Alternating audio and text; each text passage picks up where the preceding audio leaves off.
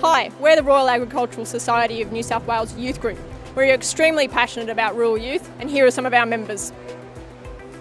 We consist of a diverse group of young people from all over New South Wales, such as vets, farmers, stock and station agents and journalists. One of the events that we run at the Sydney Royal Easter Show are the Careers in Agriculture seminars. We have run 4 seminars and we've spoken to more than 500 youth, inspiring them to consider a career in agriculture. Another event is the Young Farmers Challenge, and that's a competition that demonstrates everyday skills that farmers use. Our final event on the Youth and Ag Day is the Catch Up at the Royal, which is a celebration for young rural youth. It also is a great networking opportunity for people with similar interests and likes, so we hope to see you there. You can find out about more of what we do by visiting us on Facebook at RAS Youth in Ag or following us on Twitter. And thanks for supporting us on Youth in Agriculture Day. So here at the Careers in Agriculture seminars, we're lucky to have Elders with us. Now Elders has a long and proud history here in Australia, and I'd like to introduce Mark from the HR department to tell us a little bit about that. So Mark, how long has Elders been here in Australia and operational? So Kirsty, Elders was established in 1839, so approximately 175 years we've been in business. A really strong, proud history of providing agricultural support to farmers in Australia. Fantastic. So what's the sort of thing that Elders actually does? So Elders has a range of services that it offers to our agriculture industry. In particular, we look at livestock and wool. We also offer a range of professional services, so real estate and also banking, financial services as well. Now I understand you employ quite a lot of Australians. How many are you employing at the moment? So workforce numbers vary a little bit with our casual workforce as well, but somewhere in the vicinity of 2,000 to 3,000 Australians we employ. Across a range of branches, we have approximately 240 branches across Australia, right from the top of the north end of Queensland all the way down to Tasmania. Okay, fantastic. Now I do know that you have some fantastic traineeships that you offer. Can you tell us a little bit more about those traineeships? Absolutely. Last year we reinvigorated our traineeship program. We offered 20 trainees, a range of opportunities across Australia, and it was an 18-month program with a Certificate 4 in agriculture as part of that. It's proven really successful, and we've had a number of people who have already accepted permanent roles within Elders. We're now looking at the second round of that, and we're offering another 7 or 8 traineeships as well for another 18 months. I help look after a network of around 20 stores in New South Wales on the eastern side, from Cooma to Glen Innes, and part of my role is to oversee those branches in terms of their financial outcomes and things like that. Okay, so on a day-to-day basis, how many staff are you working with? In those 20 branches we have around about 120 to 130 staff, mainly full-time but with some casuals as well. Okay, and are you actively looking for new staff in that position as well? Yes, yeah, quite often we're looking for, again, with 120 odd staff with turnover. So yeah, every month there's probably 1 or 2 positions we're looking for throughout our network with both livestock, wool and the financial services as well. And so those sort of roles, are they suited to people with a university qualification, a TAFE qualification? What sort of experience do they have going into those roles? Again, because it's such a wide area of roles, all those, so university and TAFE, and just a lot of practical experience we look after, so a lot of farm experience, practical experience in our industry. So now we have Sam here with us, who's a recent graduate and is now working with Elders. So Sam, I understand that you are a wool tech support assistant. Yep. What does that job involve? Day to day it's getting the market reports coming out to each client, talking to wool managers on a day-to-day basis, getting wool into sale, also learning how to appraise and to value wool as well. So it's getting to cover a whole range of things that's going on in the wool selling centre. So I'm here with Amy from the University of New England, more affectionately known as UNE. Now UNE is actually a rural university. Whereabouts is UNE located? So UNE is in Armidale, halfway between Sydney and Brisbane, about 2 hours from the coast, in a really lovely regional location. So what's the advantage of being in a regional location if you want to study agriculture?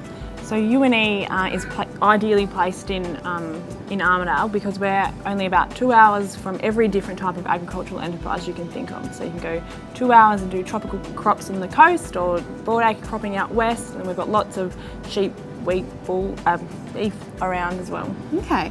Now, I do know that your numbers are, there's actually, in terms of students on site and those that study external, there's quite a bit of a difference to that. So it's a real personal university feeling and experience. Can you tell me a little bit more about the numbers of those studying? Yeah, so we have only approximately 4,000 students on campus studying, and the majority of our students, are over 16,000, actually study by distance education. So what that means is that when you come to UNE, your class sizes are a lot smaller than if you went to a major metropolitan university.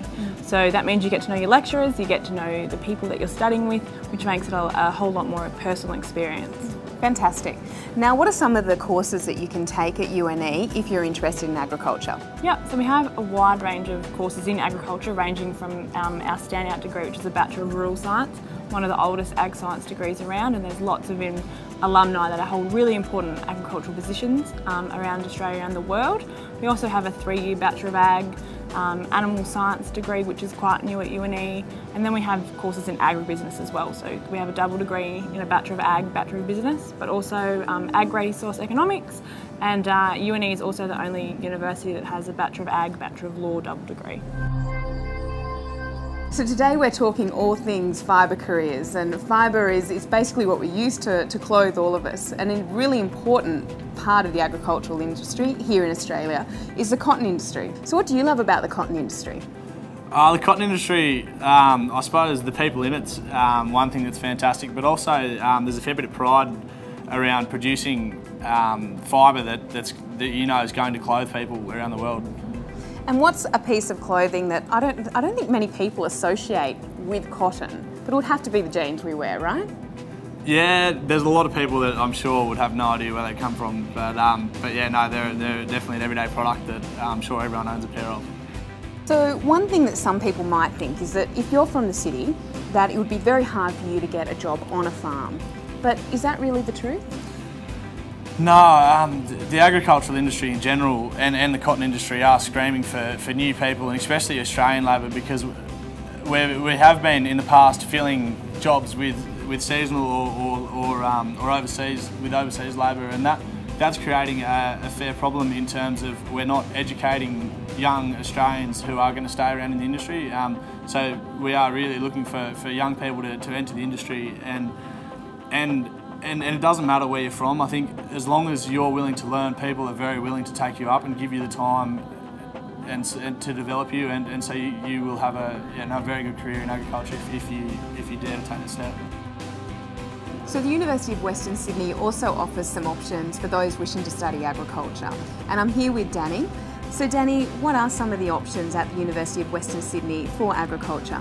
We have a few options. The main one would be the Bachelor of Natural Science, Sustainable Agriculture and Food Security, and that's mostly about the interconnections of agriculture and food security and how to do it sustainably. Then we have other options like the Bachelor of Natural Science, Animal Science, Zoology, Food Security, things like that. So the campus, you have one out in Western Sydney. Yep. So what's campus like for the University of Western Sydney students? We actually have a number of campuses. The main one for agriculture and food science and things like that is Hawkesbury, so that's one of our more rural campuses. It's our largest campus, and it's got lots of animals and it's got a very fun vibe. And does the University of Western Sydney have open days and things like that where people can go and find out more?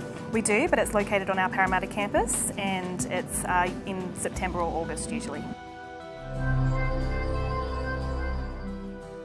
So something that the agricultural industry was really missing was a central spot where teachers and students could find out more about careers available in agriculture. And I'm really excited to now say that there is a new website, Career Harvest, and we're lucky to have here Dave from Career Harvest here to talk to us about that site. What's the basis of the site, and what does it aim to do? Look, it's really a hub, I guess, to direct students and career counsellors towards careers in agriculture and the broader food and fibre industries, and really show them what opportunities are out there and I guess the breadth of opportunities that are available. And the fantastic thing is that it was developed originally by the Australian Council of Deans of Agriculture, so it's really got some credibility behind it, doesn't it? Indeed. I mean, the Council of Deans of Agriculture all got together and mapped out, I guess, really the industry and areas that they saw, I guess, a greater need, and brought a few external parties on board to help get it off the ground, and it's been pretty exciting. It launched in December and it's had a fantastic response. Fantastic. So just explain to me a little bit about the site. So you click onto the site and then where do you go from there? Well, it really, I guess, breaks down different career opportunities that are available. So you've got opportunities, be it in banking, IT, you know, on the environmental side, the scientific side, and students can really, I guess, check whichever boxes take their interest, and from there we'll show different options and I guess courses available and career paths for them to then pursue and find out careers that, or rather the academic pursuits that have to take, be it university degrees or TAFE courses, to then get into those sort of careers.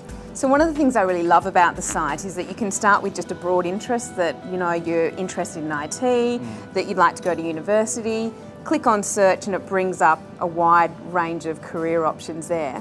Where did all of that information come from then? Who gave you that information? I guess, look, it's more from a broader understanding of the industry, and really, you know, a lot of it's about trying to change the perception of what agriculture is and how it's viewed, and people understanding that it's not just someone sitting on a tractor or some older preconceived ideas. It really is a broad industry, you know, that's both regional and based in metropolitan areas. So then the site actually shows you individual tasks on a day-to-day basis and then actually the pathways through, so be it TAFE or university, is that correct? Yeah, indeed, exactly. And I think as well shows you other related types of careers and areas in which certain careers can go and what jobs that might lead to. So I guess really gives a fairly thorough overview on what is available and what people can do.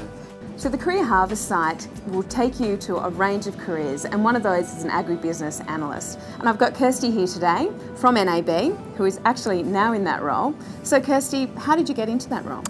So basically I applied on the graduate program from NAB and was directed that way after doing an agricultural economics degree at Sydney Uni, and the graduate program is great. So they take you through the different stages of applying. There's different interview levels, and you basically work your way to be accepted. So when you were at high school, did you ever think you would have a career in agriculture? No, I'm from a rural background, so there was always that in the background, but never thought I'd go down this path.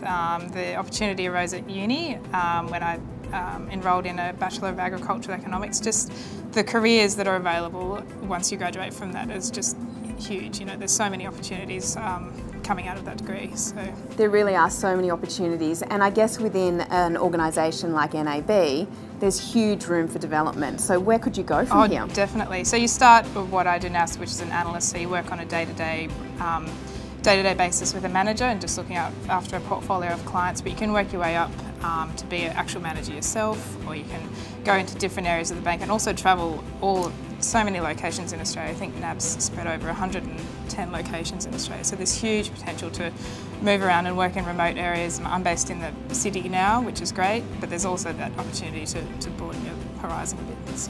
So continuing along the fibre theme that we've been talking, and also Career Harvest and some of the roles that it will show you up on the site, a crucial role in agriculture is that of an agronomist. And we're really lucky to have here today Chris, who is an agronomist with Oscot. So can you tell me a little bit about Oscot? Yeah, Oscot's a vertically integrated cotton and grain farm in Australia. We've got farming operations in Warren, Moree and Narrabri. But we also have cotton gins at those three locations, and also at Trangie. So you're an agronomist? That's right. So how did you get to being an agronomist? What sort of course did you have to do at university? Yeah, I left year 12 and I didn't get the entry into university that I wanted. So I did the Certificate 3 and 4 in Agriculture at University of Queensland at Gatton. And then once I was in the system, I was able to upgrade and get into a degree, Bachelor of Ag Science and major in Rural Management. Got through there. And on the third year I sort of came out, got into Oscot as a farmhand and was given the position as a trainee agronomist and working my way through there. And now I've also undertaken the Diploma of Ag at UNE, doing the Cotton and Grains course. Fantastic.